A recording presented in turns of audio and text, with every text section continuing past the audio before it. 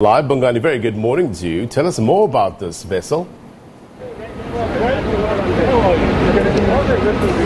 Well, a very good morning to you too, Plain, and good morning to our SABC viewers. As you said in your intro, we are here at the Durban Port terminal where the much anticipated reefer vessel, the world's largest reefer vessel, has arrived here. I'll just step out of shots for my colleague Namhlangwane to just show you the ship, the MV Cool Eagle. It is the first time that this vessel is in South Africa, well, exactly for the massive export of the citrus produce. That has reached its groundbreaking record in the history of producing citrus in the country. We understand that this year they are going to be exporting 163 million cartons, which is a groundbreaking record. But I have with me Michelle Brook from the Citrus Growers Association, who's going to be telling us more about this export today. Sir,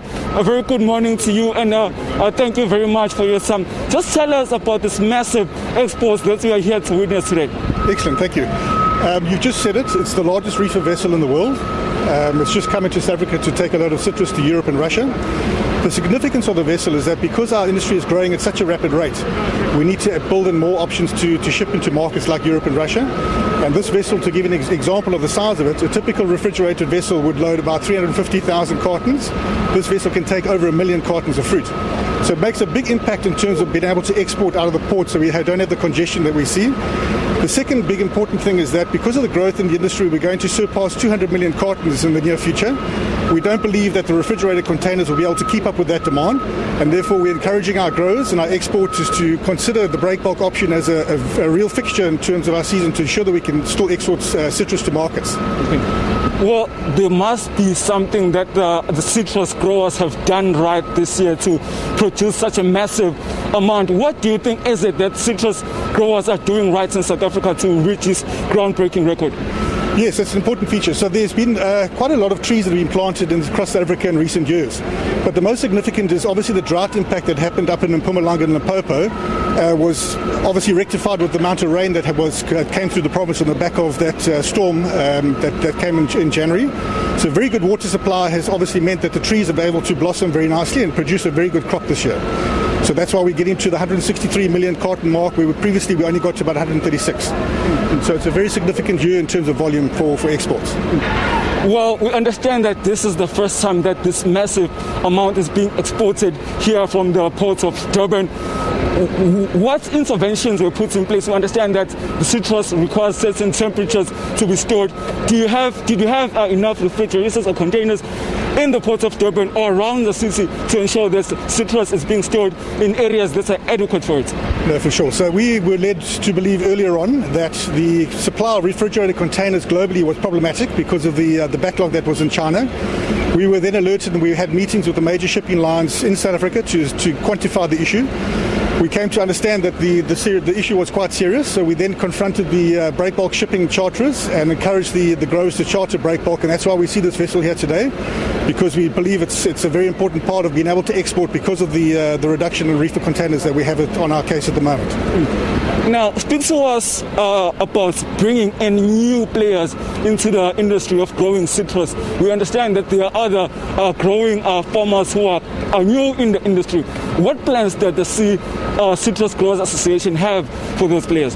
Yes, so we have a very strong transformation program within the citrus growers. In fact, there's been a company formed called the Development Growers Company. So emerging farmers that were coming into the industry are supported by that association, and we're seeing a very, very strong emerging black grower group coming into the industry at the moment. So they are being very strongly supported by that company that's been formed and sponsored by the farmers of citrus as well, in terms of making sure that they have adequate funds to drive that initiative. Now, finally, just tell us, this vessel, you mentioned that it's moving from Russia, but just tell us, or just pinpoint the other areas that this vessel moving from South Africa will be visiting, so that we can get an idea of which other players around the continent are involved in the citrus growing industry. So this specific vessel is targeting Europe and targeting Russia. Our biggest export volume goes into Europe and goes into Russia from all fruit kinds, not just citrus. So the importance of this vessel is we're able to then make sure we have continuity and supply to our important market like Europe. Some of the vessels that will come after this will also go into the UK to supply product to the United Kingdom and also into Russia. So a vessel like this has a big impact in terms of being able to access those markets with efficiency and continuity, because we're finding with the container vessels, they are so delayed in our ports. These vessels can actually get to market at least a week or two earlier than container vessels because they're spending far too long in our ports to load because of the inefficiencies of Transnet. Now, finally, we know that the loading has already started. When is this vessel going to be leaving the country? I would imagine that it's probably going to be here till Monday or Tuesday. It's quite a significant parcel that's going to be loaded. In terms of pallets, there's about 13,000 pallets of fruit to be loaded on this vessel, so it's going to take at least up until Monday, Tuesday to complete the loading. Well, thank you very much for your time, sir. Great, thank you very much.